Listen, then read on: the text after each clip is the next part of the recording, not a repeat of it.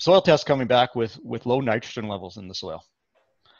Maybe the yields aren't coming off or getting lower protein, and there's low nitrogen levels in the soil, lower than what is average. So as an example, just where I'm at, the Camrose area, typically the nitrogen level in the soil test would be around that 20 to 25, and now we're seeing 5 to maybe 10 is what a person's hearing from people out there.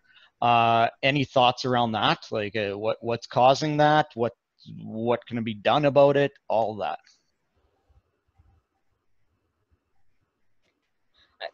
I guess to start that conversation, I'm seeing the same, or I guess I'm hearing the same from a lot of the retails in Southern Alberta that, yeah, we are seeing those single digits on the soil residue levels on our soil samples. And a bit of a surprise, but when I was talking to guys, I'm like, well, the yield was there.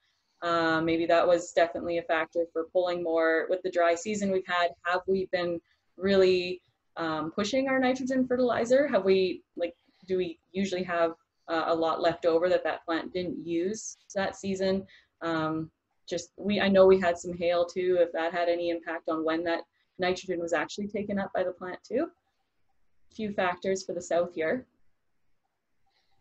Yeah, and I think too, if we're going to kind of add in the context of Cody said, some areas were drowned out.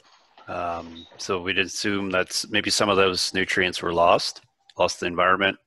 Right. Either bleached or volatilized off, or perhaps the plants could have taken up that nitrogen early on before the effects of those environmental circumstances. So maybe it didn't necessarily translate to yield, but built the root architecture, built the plants, and just petered out. The stress just there's those instances too where those nutrients are just locked in the tissues and roots and didn't actually go and make yield for that farmer because of the environment. I think certain areas got lots of rain and the effects of that problem amplified as time went on. So some of those plants are still taking up those nutrients. Nitrogen could be one of them, and it just didn't quite make it all the way to yield. So we have no productivity, but low soil test nitrogen.